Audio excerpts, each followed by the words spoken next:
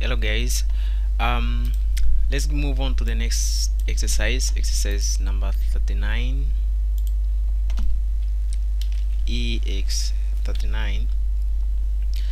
And then this exercise I'm going to add something new, which is arrays. We have been dealing with methods, and now we have to work with arrays. And maybe in the future we may talk about methods again, because we didn't talk so much about methods. We didn't pass different data type in them as a parameter. We didn't do that, so we can do that later on. But today let's try to do the exercise we have done before, and this is like we collect the student name and also the number of first we enter the number of students, and then we pick their scores, and we find who is the highest. We have done this, but that was a little bit more not so complicated, and this was very simple by using if statement and for loops. But now I'm going to use arrays and methods to see how we can do that. So the first thing, I need to use a scanner again, as always. Scanner input is equal to new scanner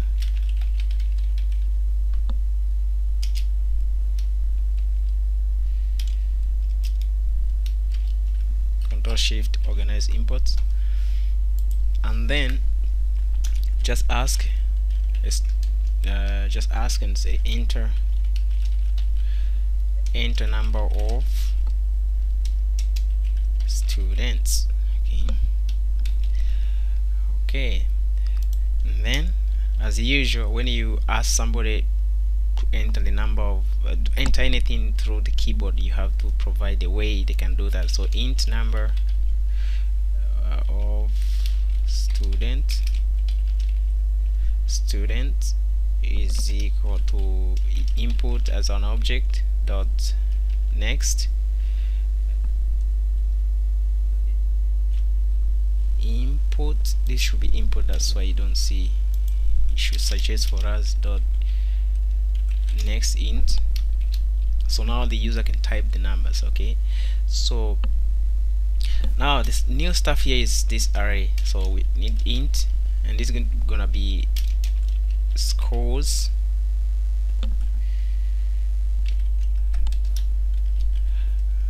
and is equal to new. This is how you type you write array int, and then bracket these boxes, then you put it within the box, you put the number of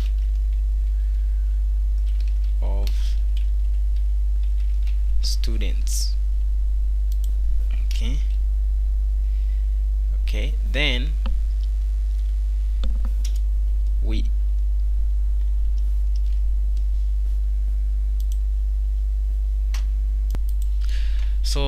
this is how you write array. You put data type, give the name of arrays, then you put these boxes here, and then new int, and then we pass the number of this variable here. We're passing inside here. So array is just like this variable here, but array can store more than one variable. So instead of you putting only this one variable here, if you put on arrays, it's going to store more than that. So what I have to do here, I just want to see if I can type int best, the best student, start with 0, and then I'm going to sys out, and here I'm going to say, okay, let me use stream builder.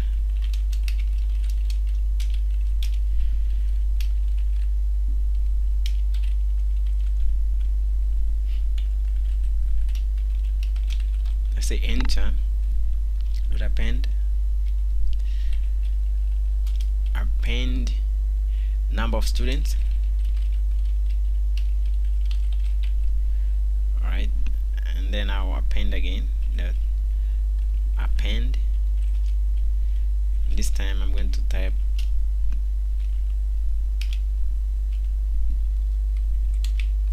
scores dot to string. Okay, and then let's loop. Int I is equal to 0, then I less than scores dot length, and then plus plus.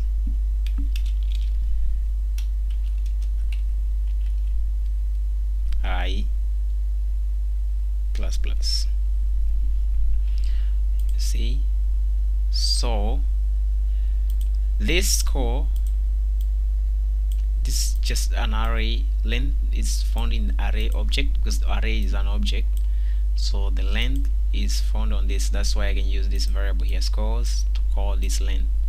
Okay, so we are passing from 0 to the length of array. So this is going to determine how many numbers the user, or what you're gonna type here, enter the number of students. If you type 10, then it's going to loop from 0 to 10. If you type 100, 0 to 100. So it determine wherever you type, then array is going to read, because this is an array. Okay, so the next thing we have to do, we need to check now. We need to check. We have to say score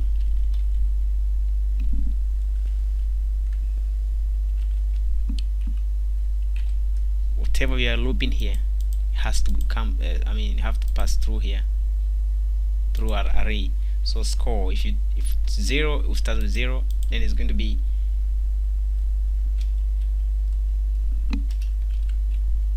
equal to input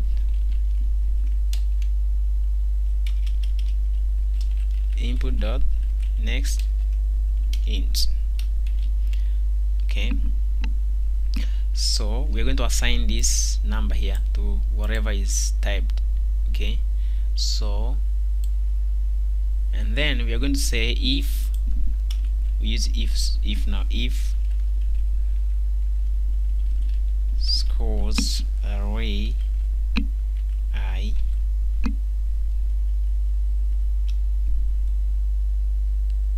is greater than best, which is 0,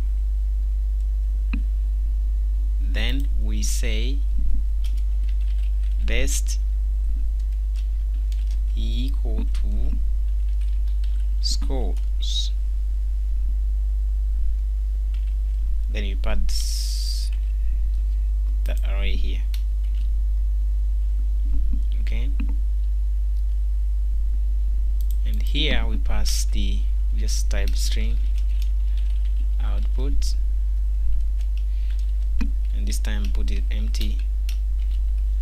Just I like to do that, and then we type for loop again, for int I 0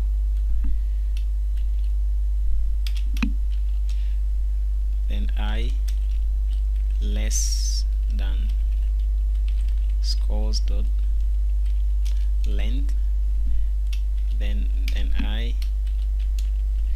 plus plus. And within this for loop we are going to type a grade. We want to type the grade, and if scores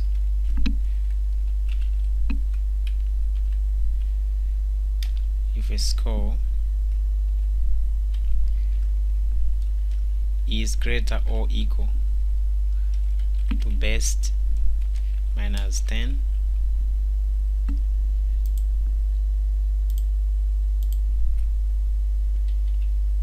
minus 10, then this is going to be grade equal to A.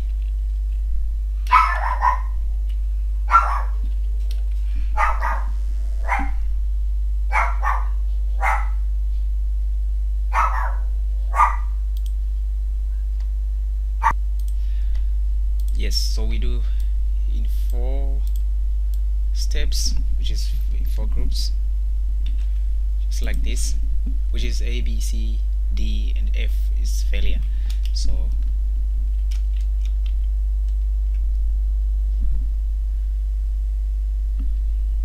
yep, so here we minus 10, 20,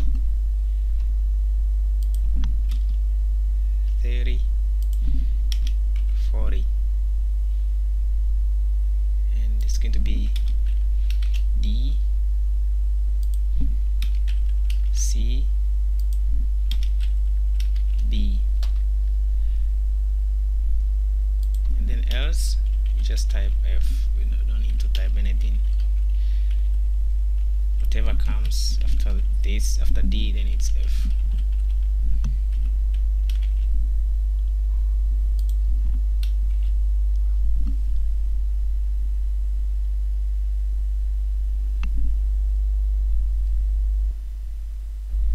So the output,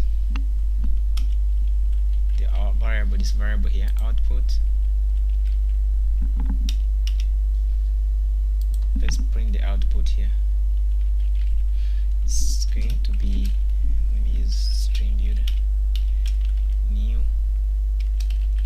string builder class, and I'm going to use string dot value of output, and dot append to student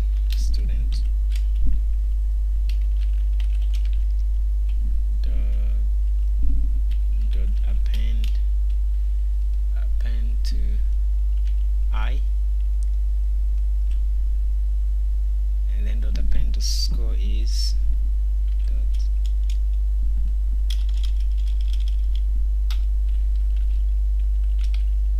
append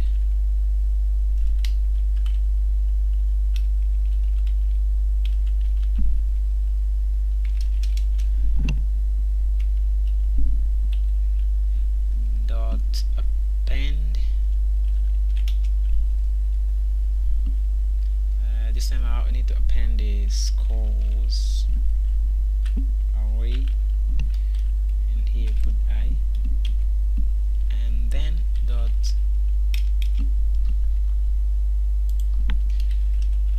append, and grade is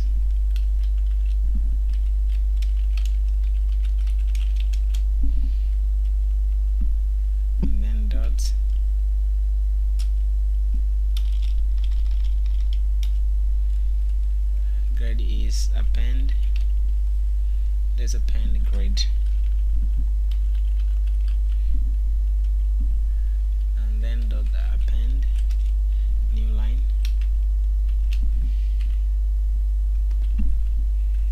and salad, it should be like this, and then dot append to string.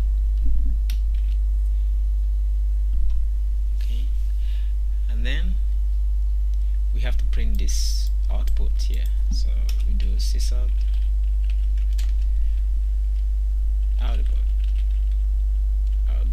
So we save, Control Shift F, it's more readable, so you can see what we are trying to do here. So what I did is I received the data from the keyboard, and this, whatever I received from the keyboard, I pass it as an array. So I stored it as an array, as an object array.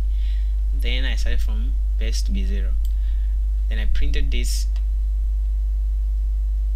You enter the number of students, then you enter the score, and then we use for loop to loop through the scores. See, and then we use this array and compare with the. We assign this to the number that is entered, right, to this, and if this is greater than 0, then we push this this number, we assign it to the best. Okay, and here we have the variable string output. You have seen the way I use it here, and I printed here. So but within this I use for loop. So now you can see how for loop is useful. It's almost, you cannot escape it. So it's really very important for you to really understand how it works. I mean, for loop and if statement, all that. So here we have created a character which is, we represent the A, B, C, D. So, and I've been dealing with this character before, so you know what it means. So if the score, whatever comes here, if the score is greater or equal to best, then we minus 10. Okay, then that's going to be grade A. Okay, so we do the same thing after this, and whatever comes after this then has to be F. And this is only, I tried to use this Spring Builder to print out this. There's nothing fancy here, we're just using what we have been doing. I could have used the just string without object, would be much more easier, but I like to use this way. And then we print. So let's say number of students, we have like 5 students, and then you enter 5 scores. So give a space here.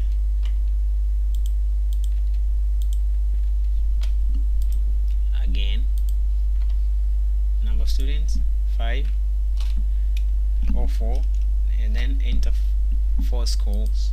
So let's say 100, 80, 60 and 40.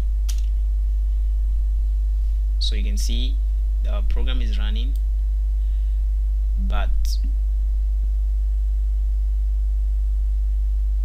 is giving us the wrong answer. So depend whichever number of the student you enter. If you enter 10, then it will ask you 10 accordingly. So this program might not be working correctly, but this is your task to figure out what's wrong or what's going wrong. Either these one of these are not correct, but it's up to you to find out and tell me what's wrong. Thank you guys, and remember